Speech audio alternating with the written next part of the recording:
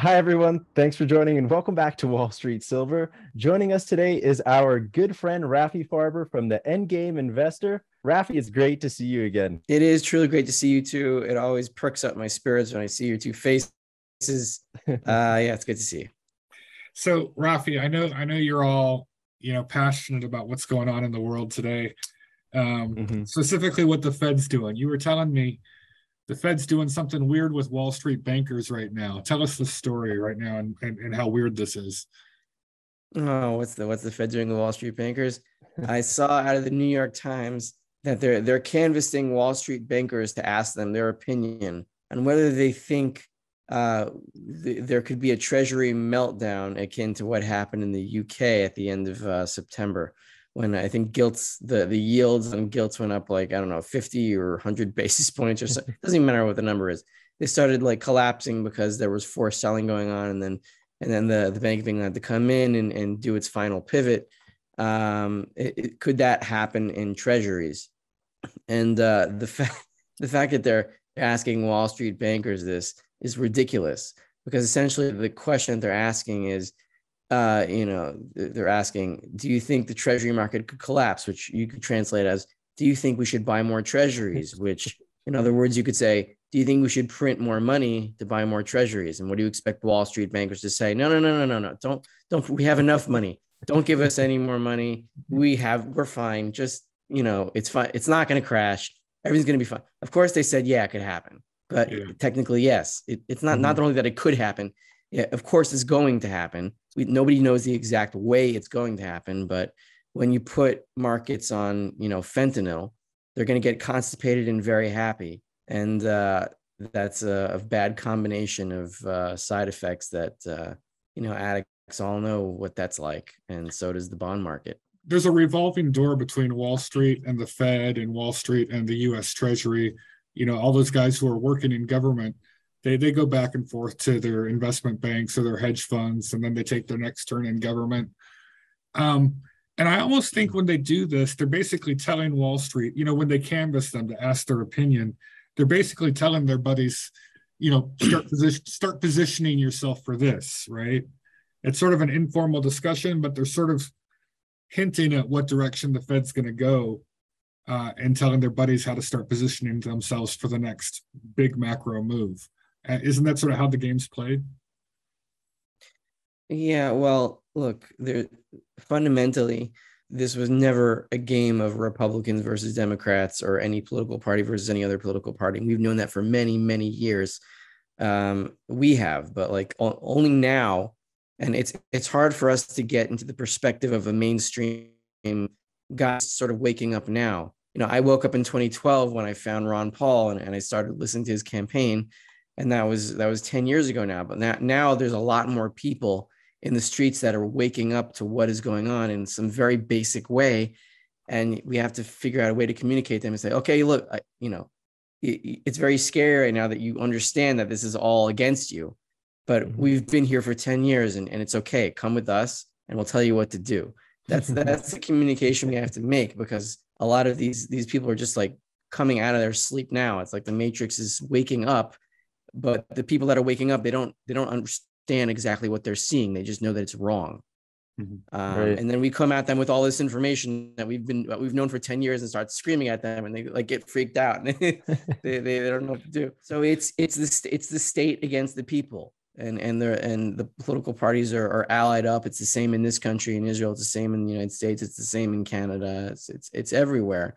And the people of the world have to unite. And I legitimately, I really see the gold and silver community as the leaders of that community, at least the monetary leaders, in the same sense that sort of like the Fed is the monetary leader of the government, but people want to say that it's separate, but like who's the real power in the government? The real power in the government is the Fed. Even if you could say the Fed is technically somewhat independent, whatever, that's all nonsense.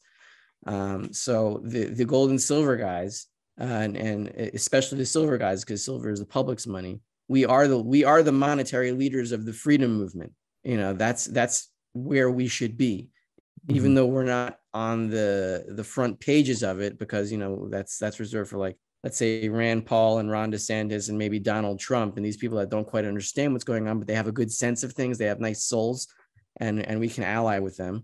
But we are the guys that are going to deal with the monetary system, which is the core of the power of the government. So that's where we are, and that's what we have to accept.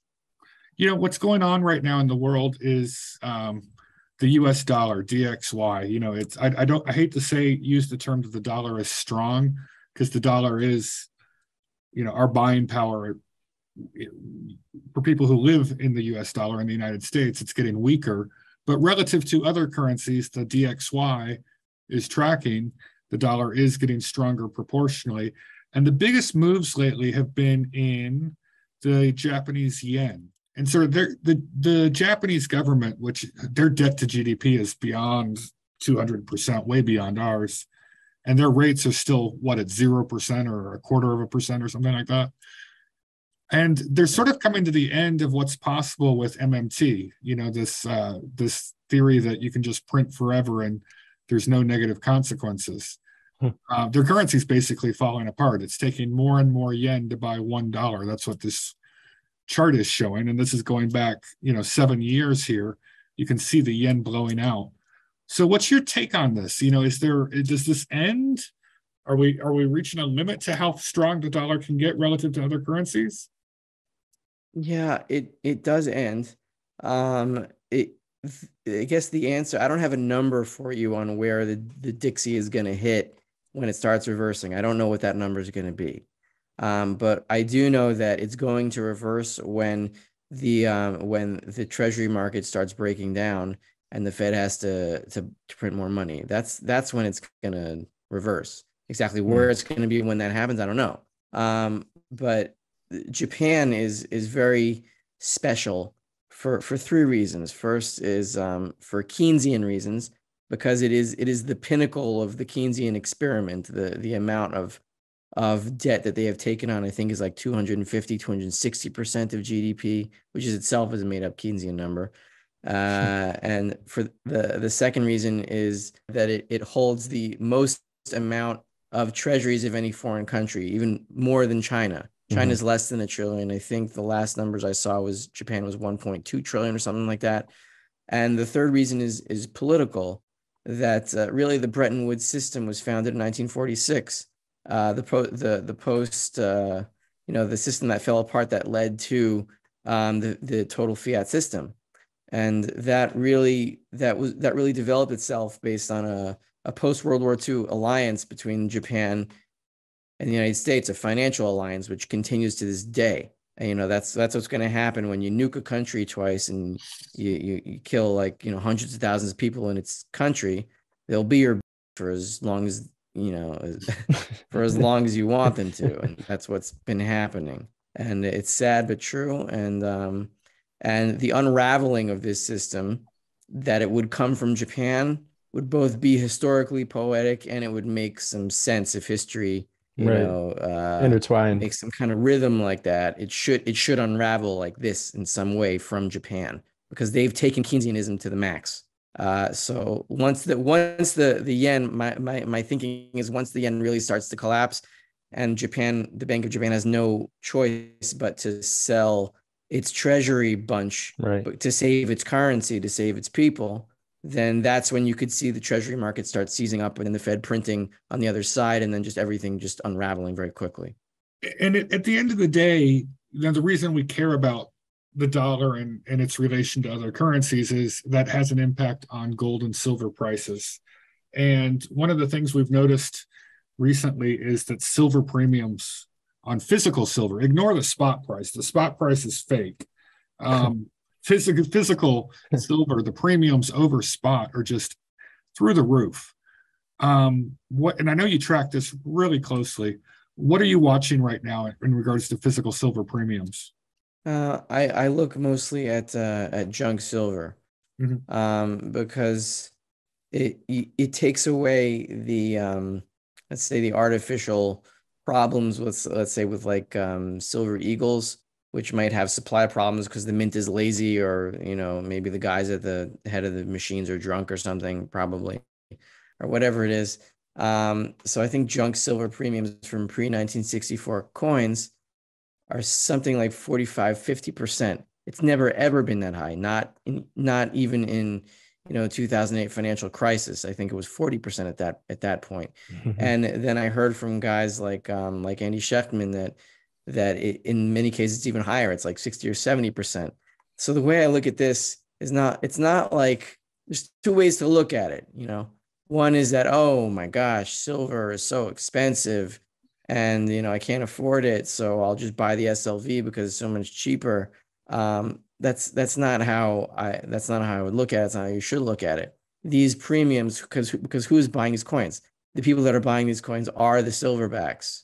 Mm-hmm. They're buying. That's our credo. That's what we're supposed to be doing. And the fact that prices are so high and still the supplies and the COMEX are going lower and lower and lower means that these premiums are being met and these sales are being made, which means that the silverbacks are bidding the silver away from everyone else because they're willing to pay the highest price. Mm-hmm. That is what it means. It means we're winning the bidding war. Mm-hmm. And we're seeing the supplies go down in COMEX. We're seeing the supplies go down in LBMA. We're seeing supplies of all transparent silver going down all over the place. And transparent silver means all paper funds, whether they're in let's say the Perth Mint or Gold Money or somewhere in Switzerland where somebody pays to store silver somewhere and gets a certificate or a digital whatever. That's all counted, and all that supply is going down. That means people are selling out of their accounts, and that silver has to go somewhere. It's going into the physical markets because that's where the premiums are. Mm-hmm. So you said that dollars are rising against all currencies. Yeah, they are rising against all currencies because most companies have dollar debt and they need to pay that debt or they will go bankrupt. So they will pay a premium for those dollars just to stay solvent. But don't forget that gold and silver are also currencies, and they will also go down against the dollar when there's a rush for dollars, and that will end when somebody cannot make that rush to dollars and they go bankrupt, and that causes the next bankruptcy, and that causes the next bankruptcy, and then the Fed is called. Somebody calls Jerome Powell and says, you got to print, and he prints, and then everything just goes the opposite direction. Yep. And do you think it's going to take some sort of bankruptcy, some sort of institutional failure, some major hedge fund to fail before that moment happens? I mean, that's what happened with, that's what triggered it, was Bear Stearns, and later Lehman Brothers was obviously the trigger in 2008 before they turned on the huge TARP bailouts. Is that the moment that we're going to need that's going to cause the Fed to actually shift course? Yeah, well, there are so many potential weakest links, and really nobody knows exactly what the absolute weakest link is. For many months, I thought that it was going to be a European bank, maybe Credit Suisse, maybe Deutsche Bank, which would also be historically poetic because Deutsche Bank is the reincarnation of Credit Anstalt, which is the bank that collapsed in 1931, which led on to the Great Depression as a global event, not just in the U.S. So it could be a European bank. It could be some obscure thing. I was thinking maybe it could be, the single gift shop in Antarctica that sells knitted penguins that bought a single treasury in 1987 and that, sells it. And then all of a sudden everything collapses because, now Antarctica doesn't own any treasuries. It could literally be anything. But the thing is, it doesn't really matter what exactly it's going to be. We just have to recognize the pyramid in which we are, Right. There's no single brick that is pointed out that caused the collapse of the Tower of Babel. It just collapsed. And Jenga, nobody remembers the exact Jenga square that you take out that caused the collapse of the tower. It just does. And it's going to be interesting to learn about it after it happens, but nobody can know what it's going to be before it does. Yeah, that's a good point. And the same point, when liquidity dries up, often a lot of the scams fall apart. Bernie Madoff came to light only when the liquidity dried up in 2008, right? So I think there's all sorts of scams like that are probably in the process of blowing up right now with the tighter money, with the increase of rates. Someone's on the wrong side of a lot of these trades. Someone's getting screwed on some credit default swap somewhere because these things are traded like gambling. It's like a casino, the way these things are traded and handled.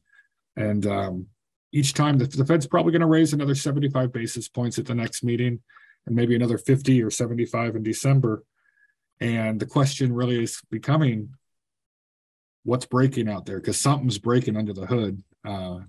Not everyone can be making money with such dramatic changes in interest rates that are happening so quickly. Yeah, well, if you're going to raise interest rates another 75 basis points, and then the basis for all prices on the planet, which are basically U.S. Treasuries, because that's what it means to be a benchmark. Like, you look what the price of U.S. Treasuries are, and then you price everything else on the planet, and then eventually it eats out into the consumer sector indirectly. So yeah, if the base of all prices is manipulated, then all prices are manipulated. And what happened in 2008 in Iceland, I think the price level just like skipped up over a few days to up 50% with everything. I don't remember exactly what it was, but it was some crazy thing like that. And these things don't happen in nature. Mm-hmm. And in a natural economy, this is not what happens. This only happens in a manipulated economy where somebody's on drugs. Because really, like, we use that analogy a lot, but it's very, very apt. Mm-hmm. I mean, you see these things, like when people are hyped up on meth or heroin or whatever it is, they don't act like humans. And this economy is not acting like it's trying to preserve resources. Everyone is wasteful. Because that's what inflation encourages. It encourages immediate spending in order to save yourself. That's what's happening, and it's glorious, and it's terrifyingly sad at the same time, because you know that the people who are guarded against it will do fine, and the people that are not, you can only say so much to them, and that's it. I mean, it feels like being a prophet of doom. It's a horrible feeling, and it's a great feeling at the same time. It's hard to describe if you're not in this sort of world. Well, Rafi, thanks for joining us. We appreciate you giving your feedback on what's going on in the world. You've become quite the star on YouTube lately. All your videos seem to do really outperform lately. Thank you for giving us some of your time. We really appreciate it. Thanks for giving me your time as well.